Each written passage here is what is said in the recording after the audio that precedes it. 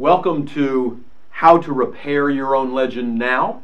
We appreciate your coming here and getting information from us. And we've just got a little bit of some bookkeeping kinds of things here to go over with you as we start. We're going to cover the 4 areas of this that we feel are really important. We call that assess, correct, make over, and monitor. So we're going to cover those things.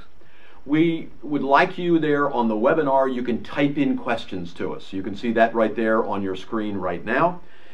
We can't get to all these questions right here. We know that. I'll be monitoring over here as Dr. Mark is doing some other things over there. I'll be monitoring what these questions are, and I'll jot down some of these questions, and we'll answer some in those 4 areas. And every time we finish an area, we'll answer a couple questions, maybe 1 or 2 questions, and then we'll move on. But rest assured, I mean, feel free to put in your questions now, because we will answer all of your questions. It's just that the ones we can't get to during the webinar itself, we're going to send you back by email. Right, we'll email you. And if you send us a really awesome question, we may actually create a whole podcast about it separately afterwards, because we love to answer questions. I've jotted a couple notes down on approximately, again, what they're saying here. So Stacy, who's a marketing professional from Newton, says, what should I monitor about my business? Well, what's important to you, Stacy?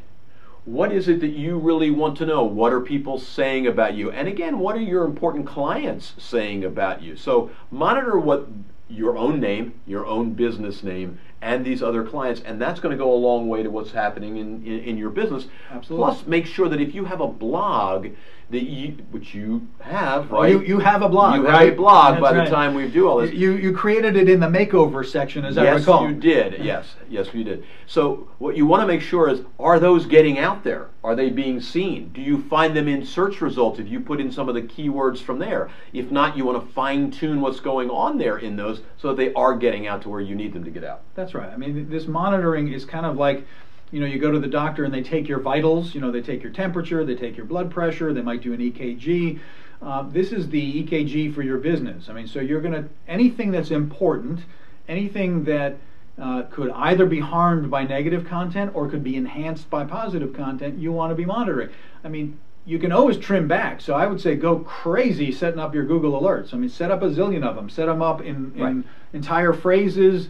If there are certain, shorter, real, key words literally, then monitor those. If you're getting inundated and you're finding that it's really not doing its job, then go back in, delete those, tweak it. I mean, it's free for heaven's sake. So you want to use it and find what you can monitor, but you want to monitor as many things as you can, because remember, you've got all these different purposes. You're monitoring to keep yourself safe, you're monitoring to get your content out there, you're monitoring to collect information to create your content in the first place. All of that great stuff can be done through this monitoring. Well, and leave it to the psychologist to use a medical analogy here, but that's really what it is. It is. So if you have a cholesterol problem, what are you monitoring? Probably not just your hearing, right? You're monitoring, make sure your blood and what's going on with your cholesterol and that sort of thing. So make sure that you're tailoring what you're doing there. Once you start to think about it, and again, the Google Alerts are absolutely free. So set up as many as you want. If you start to get too many of them, then don't have them arrive quite as quickly.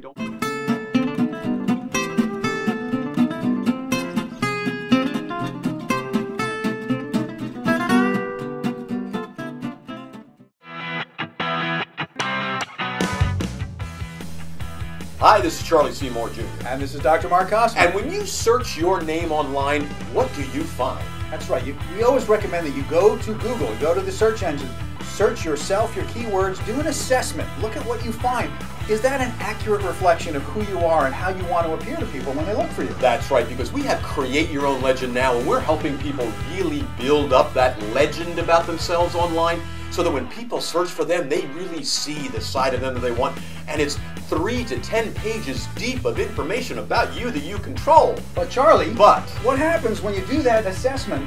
You're in those first 3 pages and you find either it's not a good reflection of you, or someone has posted negative reviews about you, or negative information, or inaccurate information. What are you supposed to do? People keep asking us that. People keep coming to us about that. So we're going to cover that in this webinar. I'm really thrilled with the outline that we've come up with for this webinar. So on Tuesday, we want you to join us on this webinar. See what it is to create that legend about yourself. Grow that personal side of you that other people can see. But when there's a problem, you need to be able to take care of that, and that's what we're going to be able to help you with on this webinar. That's right. So just click the link here, go to the registration page. We're going to give you our 4-part system for how you're going to repair your own legend. And you can choose on the registration form what time on Tuesday is going to work best for you. We're going to do this a couple of times on Tuesday. Right. So click that link, go sign up for this webinar, and learn how to create your own legend. If there's a problem, how to repair your own legend now. Join us on the webinar.